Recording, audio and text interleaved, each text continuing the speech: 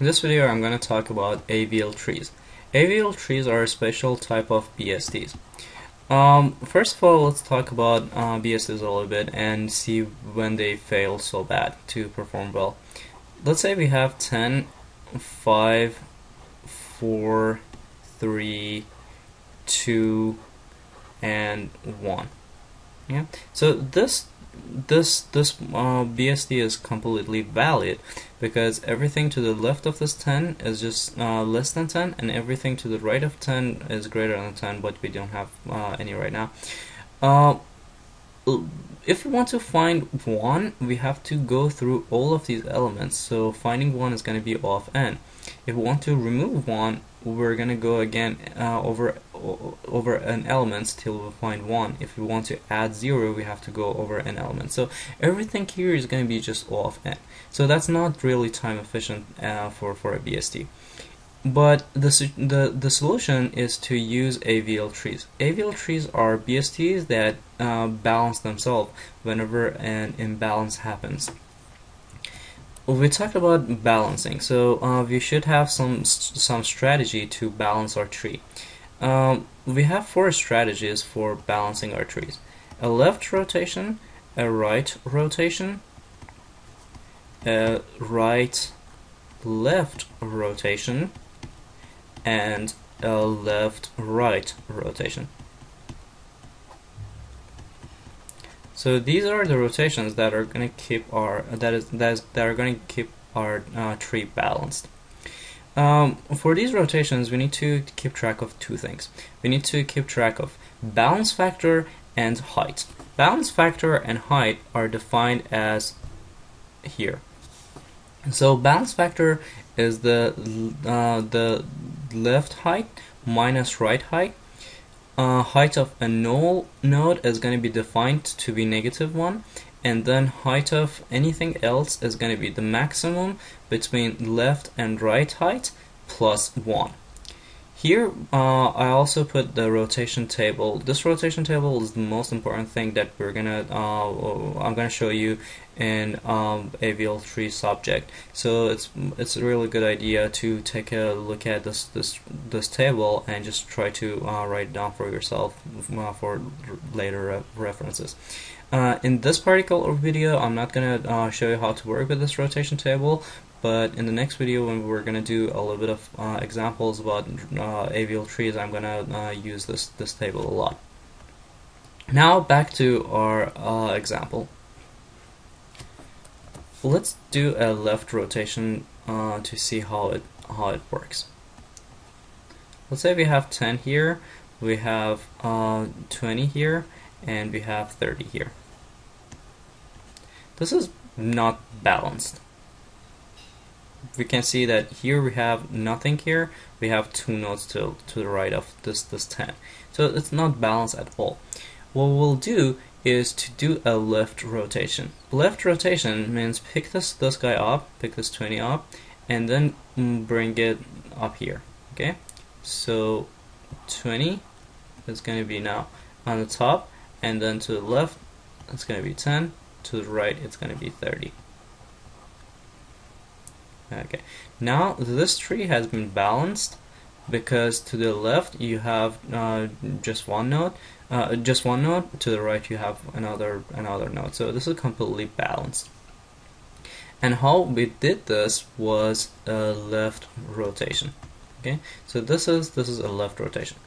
If we had some children for 10, let's say it's subtree A, for 20, let's say subtree B. For 30, let's say subtree C, and the right subtree D as a child. Then in the rotation, we're gonna keep track of those children as well.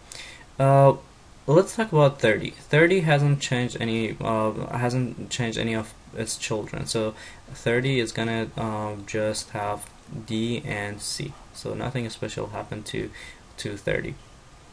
But in the case of 20 and 10, 10 had 20 as its right child, and it doesn't have it after the rotation. So something has happened to this guy, and then 20 had B as its left child, but now 20 has 10 as its left child, so something also apparently happened to this. Okay, now in the new tree after the rotation, we're gonna say, okay, we had the subtree B, and we already know that anything in this subtree is going to be bigger than 10, because anyways the subtree B was to the right of 10. So if we want to give the subtree to 10, it's going to go to the right of 10. And then 10 is going to also carry the left subtree A, and it's going to be on the left. It's going to be on the left side. So 10 is going to have A here, and everything is balanced. All of the children are present, A, B, C, D, and the tree is completely balanced. So that's the left rotation. For the right rotation, we're gonna do exactly the same thing, but the direction of rotation is gonna be the only difference. So here, let's say we have 10, 5, and 1, and we want to perform a right rotation. So first of all, this is not balanced because to the right of 10 we don't have anything, to the left of 10 we have 2 nodes. So we have to do a rotation, and that rotation is going to be a right rotation, because we're gonna pick this 5 and move it to the right and up. So it's going to be a right rotation, and we're gonna end up with something like this. Now, if we had some children for each of these nodes, let's say A, B, C, and D, let's see what happens to the children. So 1 didn't change any of its children. Apparently, actual 1 didn't change at all. So C and D are gonna be here. Then 10 didn't change its right children, right? So the right children, the right child of 10 is gonna again be A, but if you look at 5 now has the right child to be 10, but here it was the subtree B, so something has happened to this guy. And then 10's left child was 5, but it's not anymore. So also something happened to this guy. Okay. How can we put this subtree B back into our tree without changing any of these right and left rules? Well, we say that this subtree B has everything in it. Everything in subtree B needs to be less than 10, because anyways everything this subtree B was to the left of 10. So if we want to attach it to this tree again, B is gonna go to the left of 10, and as you see, everything is balanced again, and all of the children are present. Now let's do the last 2 rotations. Let's say we have 20, and then we have 10, and then we have 15. This is not balanced again, because to the right of 20 we don't have anything, to the left of 20 we have 10 and 15. So we need to do some sort of rotation to fix this situation. What we will do is to do a left rotation, and then we're going to do a right rotation.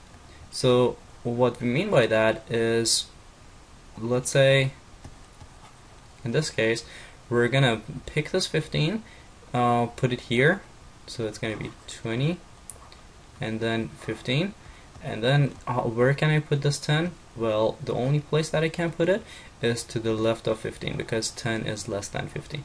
Okay, after we have this situation, we're going to say this looks exactly like a right rotation, so we're going to pick this 15 and move it to the right and top. So 15 is going to be at the top, and then 20 is going to be to the right, and then 10 is going to be to the left, and everything is completely balanced, and everything goes well. In the case of having children, we're gonna keep track of each children and see where each one goes. So A, B, C, and D. so when we're doing this rotation, the left child of the left child of 10 didn't change, so B is gonna be here. Then the right child of 15 didn't change, so D is gonna be here now. And then the right child of 20 didn't change at all, so A is gonna be here. But what happens to this guy here? Well, we will say that left of 15 has changed to node 10, so left of 15 needs to change. And we know that the subtree C has everything in it greater than 10. Okay, so the right child of 10 now is going to be the subtree C. And after this rotation, 10 is not going to change any of its children, so B and C are gonna be here. And then 20 is not going to change its right child, so 20 is going to be here. And then left child of 20 is going to be the right child of 15, so D is going to go here, and the tree is completely balanced. So this is a left right rotation. Okay, so left right, because first we do a left rotation, then we do a right rotation. For right left rotation, it's again the same situation, but in different direction. So let's say we have 10 here, we have 20 here, and we have 15 here. Okay, so first we're gonna do a right, then the resulting is gonna go through a left rotation, so that's why we call it right left rotation. So this is a right left rotation. So what we do with this right left rotation is going to be changing this 15 position to be here, so it's going to be 10, then 15, then 20 is going to be the right child of 15, and then after here we're going to do a left rotation. So 15 is going to go up here, 10 is going to go down here, and then 20 is going to go down here. And if you have those children, have those subtree children, it's pretty easy to keep track of all of those subtree children and see where each one goes. So let's say that we have A, B, C, D as subtrees.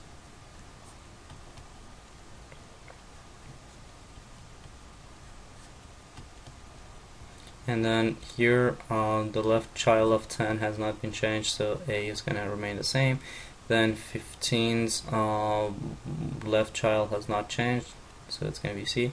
And the right child of 20 has not changed, so it's going to be B. Then the right child of 15, now we know that the right child of 15 is everything smaller than 20, because it's on the left subtree of 20, so D is gonna come over here. And then after we do our left rotation, 20 is gonna have the same children, so B and D are gonna stay here, and then 15's left child is gonna go to 10's right child, and then left child of 10 is going to just stay the same as A. And here we haven't gotten rid of any of these children, and the tree is completely balanced. So we are done with our right left rotation. So this is the basic of AVL trees. We're gonna do more of examples and understanding of that rotation table in the next video. So